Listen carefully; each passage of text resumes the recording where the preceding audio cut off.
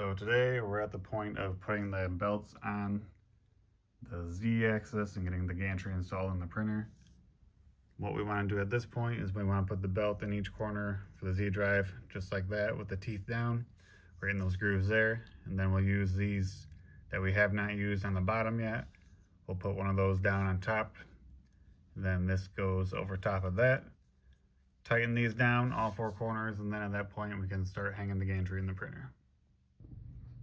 Once you have each of these four on, you should have something that looks roughly like this.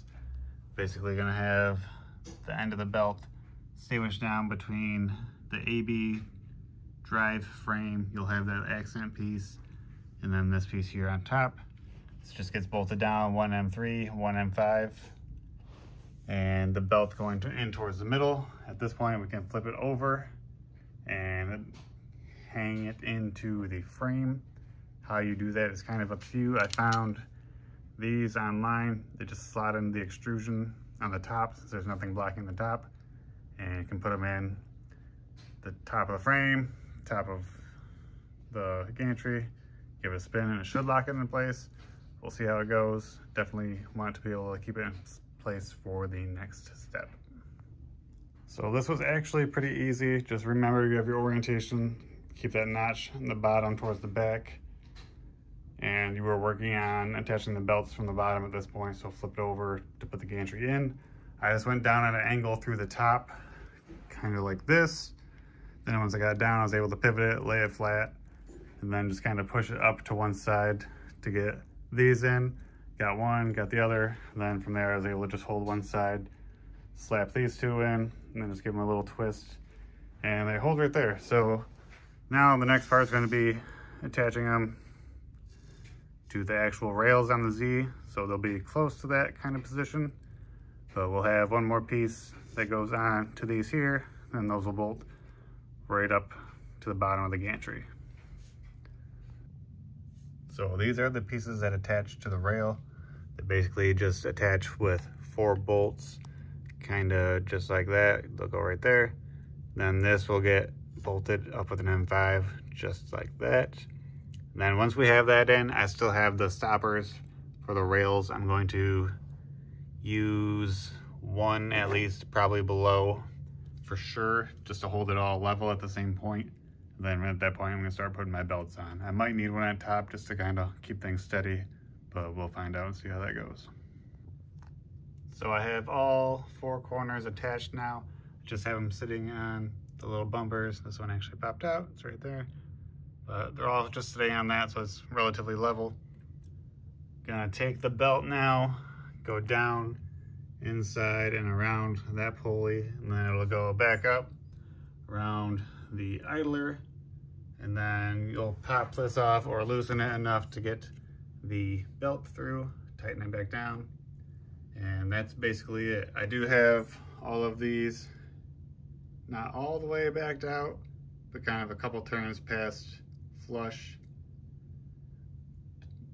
so that when I get each one on, I can kind of just tighten it down a little bit if necessary, but I'm going to try to get it as tight as it needs to be just by pulling it through here, so hopefully that'll get me most of the way there.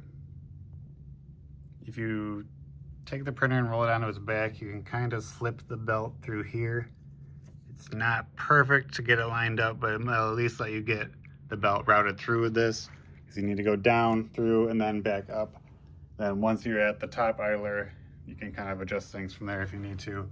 But just to get some space, just trying to flip it over, stick it through that way, it's a bit easier. Okay, once you have all 4 belts on, kind of take a second, do some sanity checks. This belt, what I will do to all of them is just take a zip tie, tie the extra up so it's out of the way. But you should be able to now just kind of spin each motor on the Z a little bit, and it should move. But just make sure you have your belts. Make sure you can see that you're routed on the pulley correctly. You're routed in through here for the AB drives. You're nice and centered on the Z. And again, I have these basically almost all the way out, but just by pulling them tight, they're pretty good as is. I'll probably leave it that way until I tune it. For the front, make sure you're within the idlers here, so you can keep the belt path nice and straight. And the same thing here, it's kind of hard to see. Make sure you're on your pulley, on your Z. And what I like to do is at this point, make sure your gantry moves smooth, hits nice and square at the back, both corners at the same time, full range of motion, forward and backward. So moving along pretty nicely. I mean, that's basically the gantry install and belts. So at this point, I'm going to be putting in the AB belts, and then the carriage, and the tool head, and then some wiring. Kind of hard to show on camera, but basically I use a small Allen wrench and kind of just poked it around the idler to start with. I worked my way backwards from there around the AB motors, and then to the gantry, to the carriage. Once you have both belts onto the carriage, I like to tighten one side down relatively snug, and then use a pair of pliers to kind of pull it through and tighten it down from there. Once you have that, you can kind of sanity check your work to the directions. If you look at the back of the frame, you should be able to see the left side has a gap on the top and the right side has a gap on the bottom. And that is the correct belt path.